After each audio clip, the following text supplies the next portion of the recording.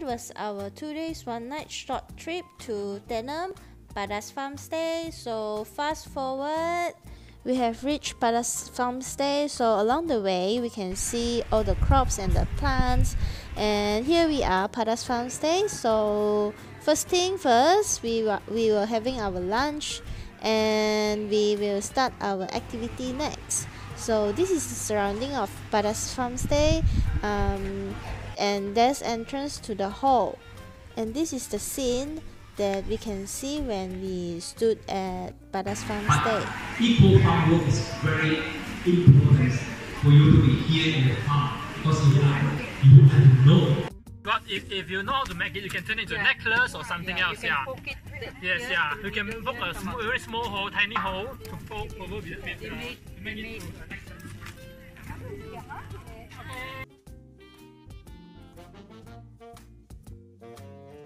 We are having farm walking, learning about plants, flowers, and livestock.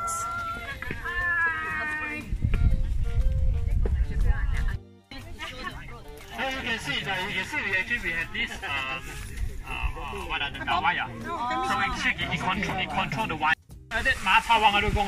Oops, it was raining heavily, so we were stuck at the kandang kambing.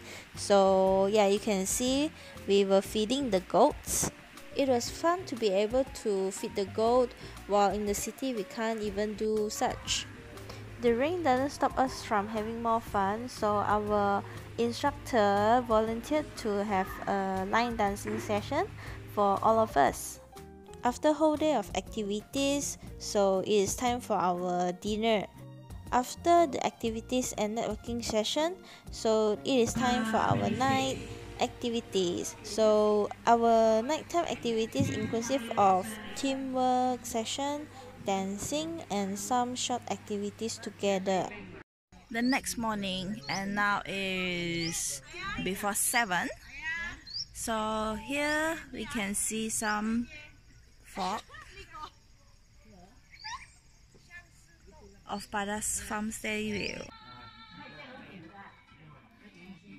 Glad to see that everyone are having fun joining Trafigure yearly activities.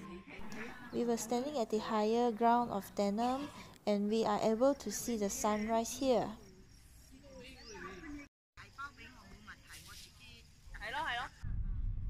After our 2 days 1 night stay at Padas farm stay, we were heading to Tenom town area. People often ask about what's famous about Tenom. From younger age, we were told that the best farm chicken came from Tenom, the best fruits came from Tenom.